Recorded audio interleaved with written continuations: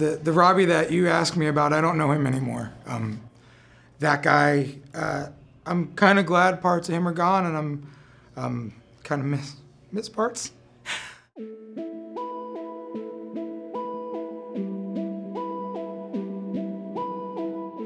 Quickly to my friend Robbie, who's going to give you some soft, sappy words before we start. Robbie, you might recognize from the TV show Ink Master.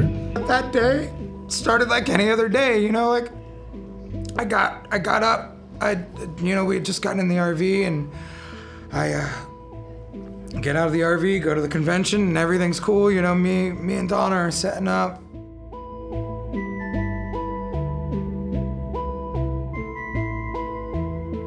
It's a normal Friday night. Some people with hooks in them come over and say, Robbie, we're ready for you. So I go over to the suspension area. I get my piercings done.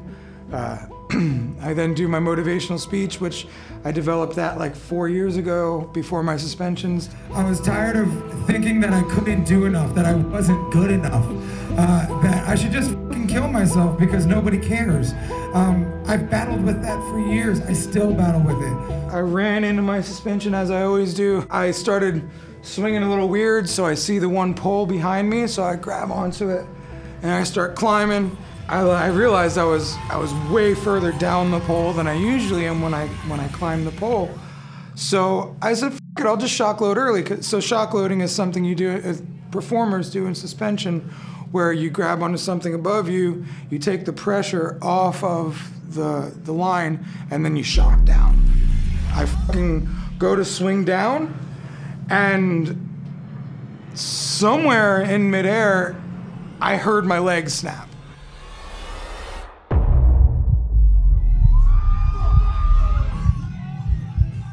And I look down and I see my goddamn leg and foot like fucking over here. And so like I immediately like yoke up like this and I'm holding it. And Steve's sitting there looking at me like, and I'm looking at this thing like, what the fuck am I gonna do? I had no fucking idea. And I'd look at Steve and he'd look at me and I just sat there quiet. No emotions were really coming out of me until I started thinking about how am I gonna afford this? So then I'd lay back and I'd cry and I'd be like, how can I afford this? And my friends are like, don't worry, you'll be fine. And my friend Sean is holding me and my friend Candace is loving me and like they're just giving me all the love they can because I have no fucking idea what life is gonna be like after this point.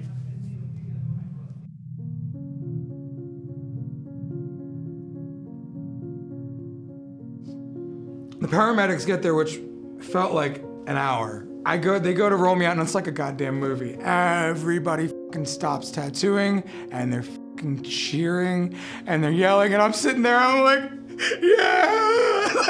I'm like, thanks, guys! We got to the hospital. I was losing pulse in my foot, so what they wanted to do was reattach it so we could get some blood flow properly. And so now I haven't gotten into surgery yet. This is all ER shit. This is just all getting me to where I can go to surgery.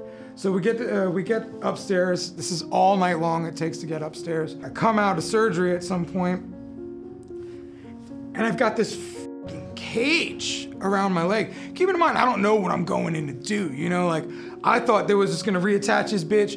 We was gonna have a little bit of this and that, and you know, a couple months go by, Robbie's in a cast and he's walking around again, you know? Like, I think I'm gonna be normal again. The cage had a fucking piece of metal like that big drilled through my ankle, 2 of those drilled through my shin bone, and then just like this whole metal case all around it. They call that an external fixator. They didn't go inside my body to fix me, they went outside to just reattach and let everything stay still. How many days in the hospital? 40. What did you do in the hospital for 40 days? I had Donna there and I was really happy for that. We got a puppy on Father's Day because I was supposed to be with my son. So the first 40 days was just us in the hospital. You know, you'd be surprised how many friends you have when you're me. I didn't know that, how many friends I had or how many people cared about me. You know, after the convention, so many of my friends came by, and then people just kept popping in, and I'd make new friends based off old friends somewhere else. Like somebody from Florida sent one of their friends to bring us food one day, you know, just because she thought I would be tired of eating hospital food.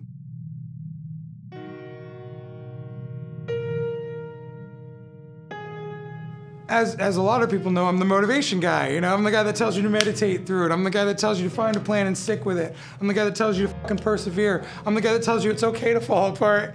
You know, I'm the guy that tells you all the things you need to live your life, and now I gotta fucking live them. And I'm like, fuck. So I think my biggest activity was living my words.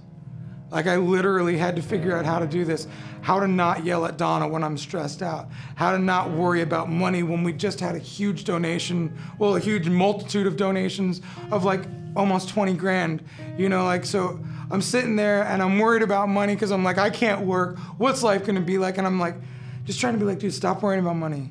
You know, I asked one of the doctors, I'm like, so like, how long till I get my leg back? Like, when am I gonna have a normal leg? This motherfucker open mouth belly laughed at me.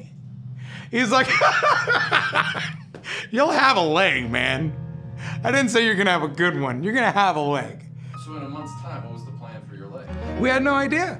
What did they say to you? You might have to amputate at some point in time, but we're not there yet. We're gonna put this on, we're gonna wait 3 weeks, and we're gonna do another surgery. So they did that. So now I've got, you know, my leg and all that, and then stitches over here, because that was a gnarly diagonal fucking cut. So I got stitches down here where my leg fell off. I got stitches all up and down my shin to the top of my foot. And then I got stitches around the ball of my ankle, all from areas. They'd put 16 screws and 2 plates in there. And I wasn't allowed to walk on it for a while.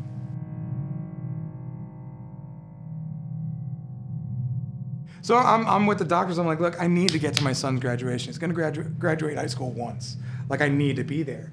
So they set it up, we went. Now, we're changing fucking bandages every night, you know, all that stuff. Well, Donna's not saying anything about the weird smells until after Jaden's graduation's over. So she calls the hospital and they're like, get here now. So, we left.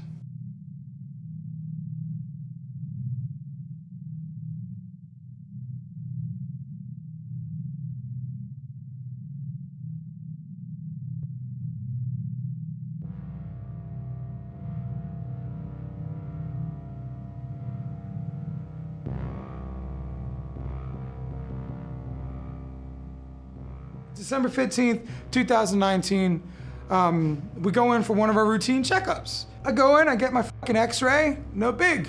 You know, I'm walking and he's like, it looks good, everything looks good. I'm like, but I hate how I walk. You know, like, am I ever gonna be able to run? He's like, no. He said, and furthermore, we're gonna have to fuse you. So like, what you have now isn't even what you're gonna have. When we fuse you, you're gonna end up with less flexion in your ankle. That's about when he said, well, you're a perfect candidate for amputation. And immediately I was like, boom, started crying. I didn't know what to do with myself. Like, what do you do with that? So it was your decision? Who the fuck gets to make that decision? Like, why the fuck did I get to make that decision? Like, I don't know, would I be happier if I woke up with no leg from the accident? Or am I happier fucking fighting? Because now I'm tired of fighting. I got so tired of fighting, dude. Like, I was at my mom's house a couple days before the amputation, and she's like, why do you want to do this? She couldn't understand why I wanted to. She's like, why do you want to do this? And I got up and I walked. And it was so hard to walk. I'm gonna get another leg. I'm gonna have the coolest fucking prosthetic leg collection that anybody's ever had, you know? Like, but I had to choose. I got to choose, I had to choose. Depends on who you are. I don't know if I like the decision, but I feel like it's what I had to do. And now I'm gonna be like a big ass dude with one leg doing backflips on a wakeboard behind a boat. So, you know, like, I'm just gonna keep crushing barriers and stuff, but what the fuck do you do with that?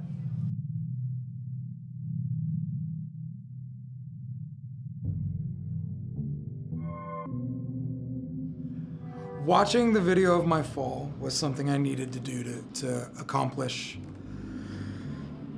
that goal of overcoming. You can't fucking get me, you know, like it happened. But I'm not gonna let this hold me. Like I've gotta get a hold on you, video. Like, you know, like I gotta get a hold on this injury. I can't let this injury control me. I've gotta rise above. I've gotta be fucking strong. And if I fucking fold every time I watch that video, then how strong am I really? People tell me I'm strong. People tell me I'm brave. Do you feel that? I'm starting to. I have to feel that at this point, man. You know, like if I don't feel brave at this point, or if I don't feel strong at this point, I'm denying myself the truth. And that in and of itself is worse than being cocky to me. You know, so I'd rather be confident and run that risk of being cocky and being strong than be in this dark place thinking I can't do it. This fucking community has given me more fucking support than I could ever imagine. And like our tight community, the tattoo community, has really, really, really, I feel like I'm crowd surfing on them throughout this whole thing. Like how is this big ass dude being held up by people's hands? And that's what they've been doing for me this whole time. Nobody fucking wakes up and thinks they're gonna die today. Nobody wakes up and thinks they're gonna lose their leg today. Like, I didn't fucking wake up in that RV in that weird parking lot, ready to go to work, thinking, man, I might lose my leg. I was like, man, I hope I fucking hit my fucking mental quota that I set for myself for the weekend. You know, I hope Friday's not slow. You know, like I hope I can feel comfortable in that room. That's what I was thinking of. Now, when I go into a convention, it's like, hi guys. I don't care about any of that other stuff. I'm just happy to be here. Thanks for the hugs.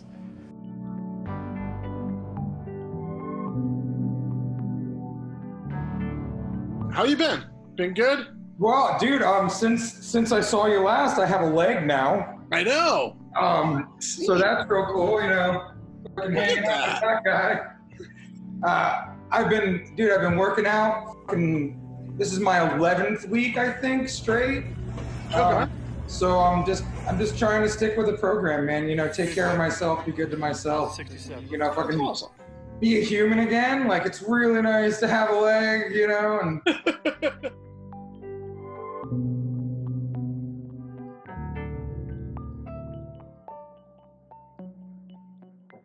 What's the best jokes you've heard? I like don't have a leg to stand on is like one of my favorites. It's an easy fucking zinger.